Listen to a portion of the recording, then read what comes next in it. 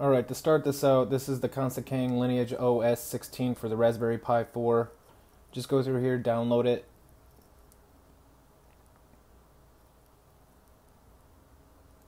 I saved it to my desktop, it was easier to access this way. Next thing you'll have to do is download the APK from Carlink. Well, it's Carlinkit/AutoKit.apk, and you just download it from here. And we're going to save that to a USB drive. Once that was downloaded, I formatted the SD card using Diskpart. Then the list disk, select the disk of the SD card. I cleaned the disk. And once it cleans the disk, I created a primary partition with create partition primary.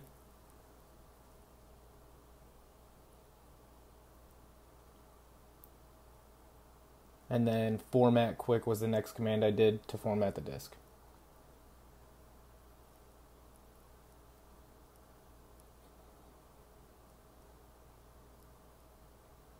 After that, I opened Balena Etcher, selected the LineageOS image, and flashed it to the drive.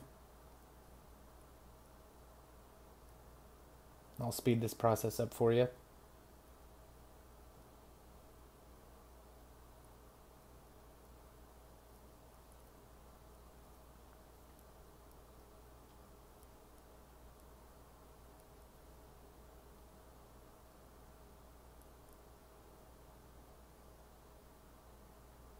Next, I assembled the Pi 4 to the official Raspberry Pi 7-inch touchscreen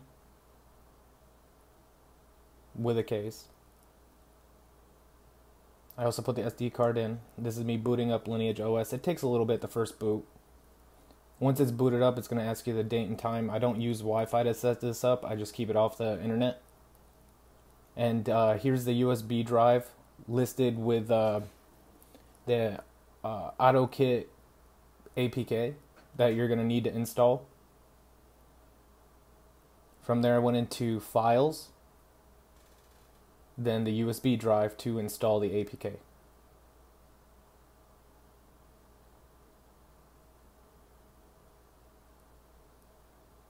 It's going to ask you to allow a whole bunch of permissions to it. That's fine. I'm not using Wi-Fi or the internet on this tablet whatsoever. I'm just using it for the CarPlay. Once that was done, I booted right into it. And I hooked the Carlinkit right to the Raspberry Pi. You're going to want to allow all these permissions.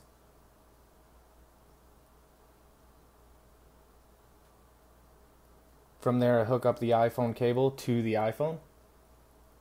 Of course, mixing up the USB as usual. I was right the first time.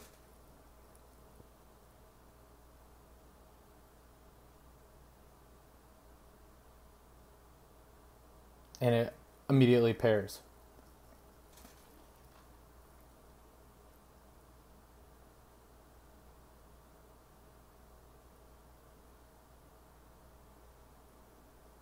Choose music for now. There's no music coming out due to the fact there's no speakers in the Raspberry Pi or a Bluetooth unit hooked to it. It's just the phone connected via USB cable. But if you hooked it to an aux cable at the moment, it would work. Here's Waze working. Tried to avoid it where I live, but I'm just showing you guys the touch features on the Raspberry Pi with Waze.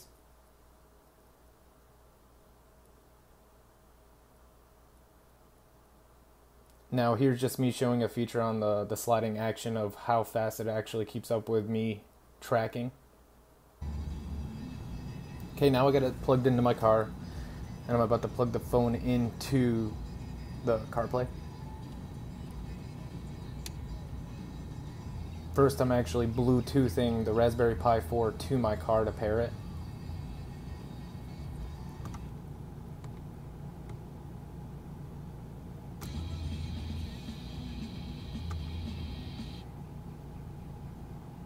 Search for sync on your device and select sync once it is found.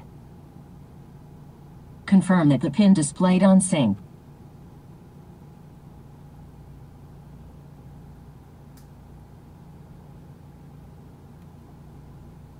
Now that I've paired the device, the Raspberry Pi 4 to my car, then I'm bringing the CarPlay to the dashboard right now. For your safety, Please stay alert to changing road conditions and use Sync's voice-activated features while your vehicle is in motion. The USB is probably the fastest way to do this.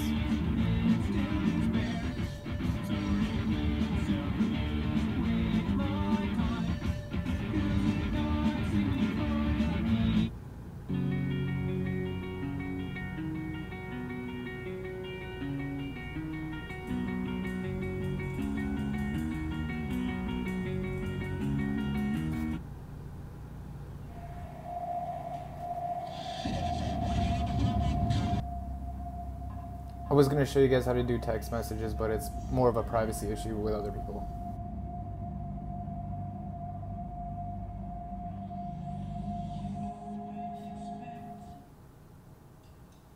Now the songs immediately change from using the Raspberry Pi 4 versus the phone, which is nice, but if you end up picking up your phone to change things, that still works. But when you use it on Bluetooth, it's not as effective, as you'll see here in a second. So I had to Bluetooth the iPhone to the Raspberry Pi 4 and to the Carlinkit, and when I did that, all these settings actually started working.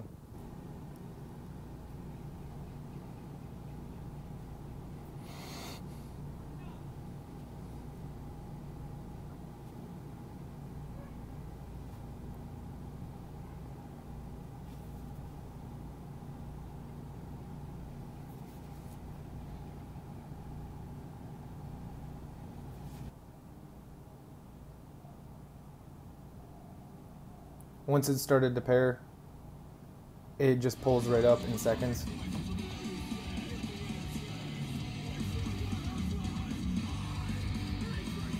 But now the thing is, since I was adjusting it on the CarPlay versus the phone, I have open Spotify on my phone, so the songs still change in the background, but it's not changing on the display because I'm using the phone.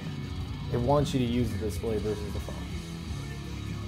But if I go back to the iTunes app versus Spotify, you could actually see that this starts to change here again too.